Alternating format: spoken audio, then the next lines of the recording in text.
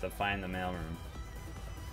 Alright, how's everybody doing? We got game 2 here of the grand finals. Hawken versus Quick Maps, aka Jabberjaws.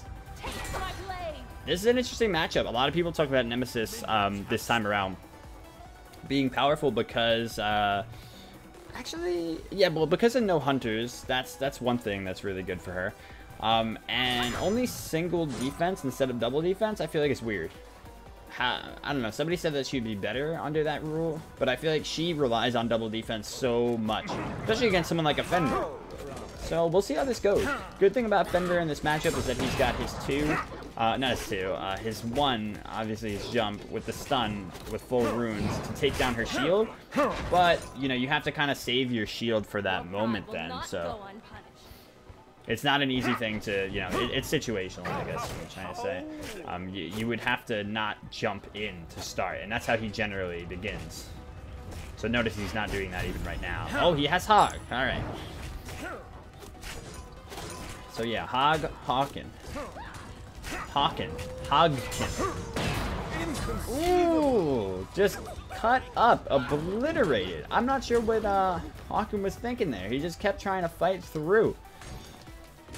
He had a red, so I guess, you know, he thought, you know, I have red buff, I should be able to deal enough damage here, but it just, the damage wasn't coming out.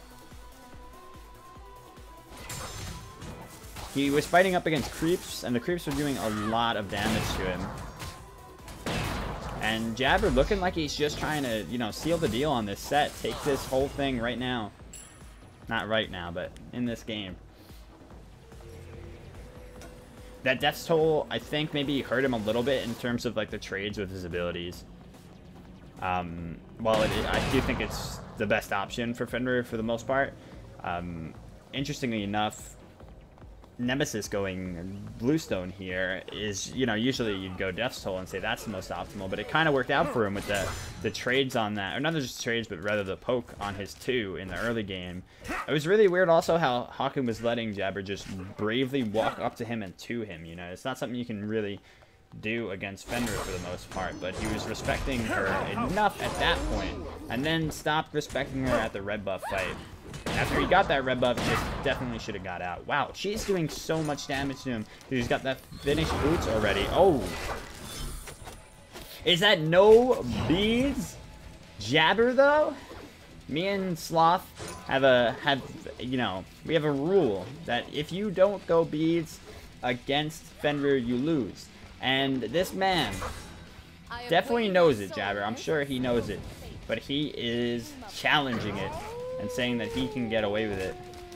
The reason being, I'm sure, is that, you know, he's a tanky god in Nemesis, although he can only go 1 defense, so I think it's, you know, it's really bad in this position to do that.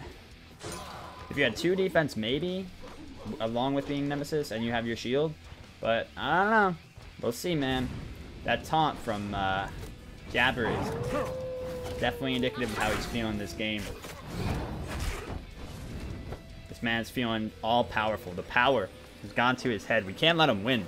Hawken, the lone hero left to defy this guy. Quick Maps. He changed... Wait, oh, no. I was going to say he changed his jump stance because we were looking at Jabber last time. Both of these guys have the worst jump stance, by the way. The dragon one is... I mean, it's okay if you don't have any of the other cool ones, but... I mean, come on. It's pretty lame. It's just the dragons in a circle. And freaking Hawken has the SPL one, which is just... Really? You advertising the SPL? Who cares? Another Hog opportunity here for Hawken.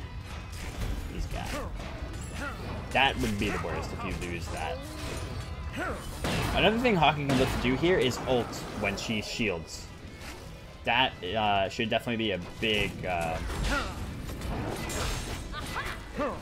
big play by him. But unfortunately for him, Jabber is content to hold out that shield as long as possible. He recognizes that that's a possibility, and he will not shield early.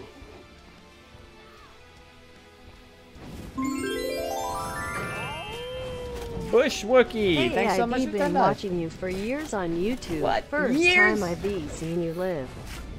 Live. Thought I would say thanks for all the content and help with Smite. Love you, bro. Less than 3.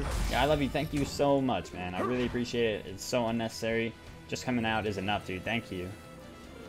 Alright, so Hawken backing off here. Probably going to get his defense item going. Yeah, tier 2 breastplate. Jabber, we'll see if he goes for Nemean or breastplate here. Well, almost definitely breastplate, actually. The cooldown's really important on them to get that ultimate rolling more often, have more shields, too. Just, she's very ability based, in the early game especially. She transitions into more and more auto attack. But it's always important to have that cooldown, especially for ultimate. But yeah, both of these guys can be going breastplate, and beyond that, we'll see how Jabber chooses to go. Generally, you go Executioner here.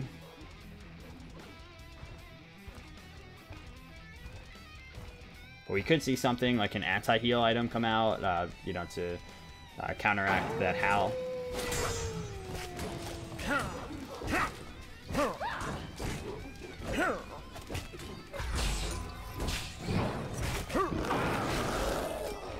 Big ult here, and he did get the shield, but second shield in that shell comes out. Surprised to see Hawkins still fighting back so well, but the thing is, it's kind of like he's prolonging the inevitable here. He's trying to get these picks with his ult and everything, and he's not getting them. That's the difference. As long as Jabber continues to live, then he's not going to be able to... well, then Hawkins not going to be able to win this. He needs to start, forging a comeback now. Ooh, look at this damage again from Jabber. So strong.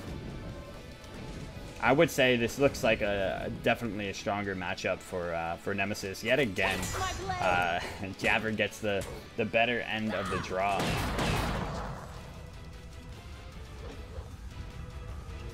And that's all on him, his picking ability. I think when it comes down to things like this, Jabber shines most in realizing what's the best option that's open and being able to play almost all the gods. So he does a really good job of that. That's one cool thing about these tournaments, it forces people to actually... Oh, no.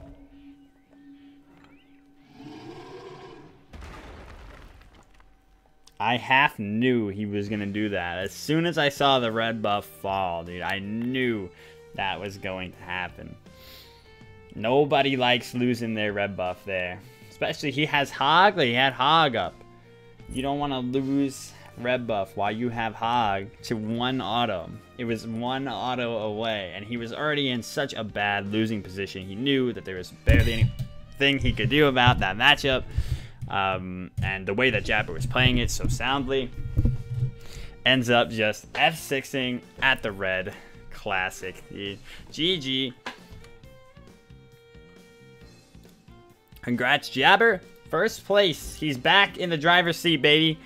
Jabber Jaws. Oh, boy. Now, this is going to go straight to his ego. Thanks a lot, guys. Hawken, congrats on second, dude. Good stuff. I'm sorry. I know the finals did not go how you would hope for. But, sometimes you have some shitty luck or also some just off days, man. I think more than anything for you in that finals, in that finale was just the matchups that you picked into. Definitely shouldn't have left Bologna open in that instance. And then, yeah, Fen to Nem didn't look too great. But, happens, man. And guys, all of you, thanks so much for entering. Thanks for being the greatest. Who got third?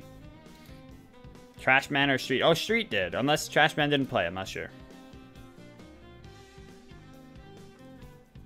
Nice, easy.